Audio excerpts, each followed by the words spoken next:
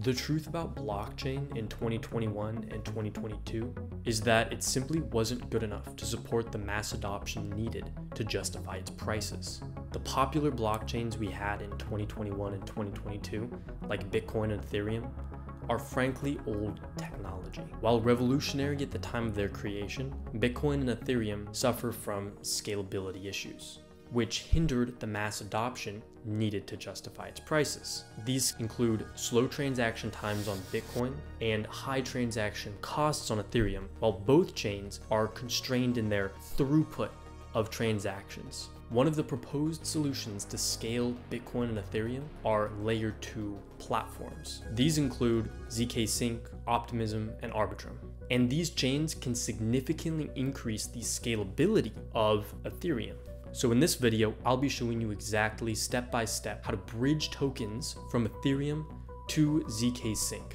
zkSync is a layer 2 scaling solution for Ethereum that operates on zk rollup technology. It was one of the first zk rollup platforms to go live on the Ethereum Mainnet, which supports the EVM or the Ethereum virtual machine. And this allows developers to easily transfer their applications from Ethereum, which they were developed on, onto zkSync. zkSync scales Ethereum by batching transactions together and then posting the proof that those transactions in that batch are valid to the Ethereum mainnet.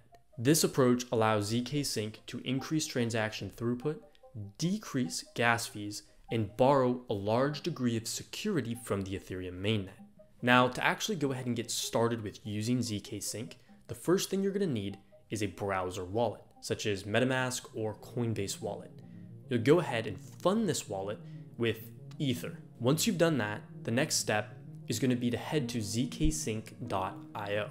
You're going to go ahead and click the bridge button, click Connect using browser wallet, click Next in MetaMask, then click Connect in your MetaMask wallet, then enter the amount of Ether that you'd like to transfer from Layer 1 Ethereum mainnet to zkSync's platform. Next, initiate the transfer from Ethereum mainnet to zkSync. Approve this transaction in MetaMask.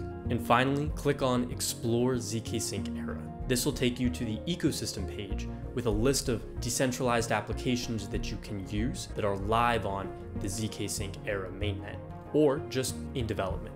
The ecosystem page has a ton of different applications you can explore, everything from NFT platforms and decentralized gaming to decentralized finance protocols and even decentralized exchanges like mute.io. By going ahead and exploring this ecosystem, should zkSync choose to do an airdrop, you'll be well positioned to get this. Please exercise caution and enjoy. Thank you for watching this video, and happy exploring zkSync.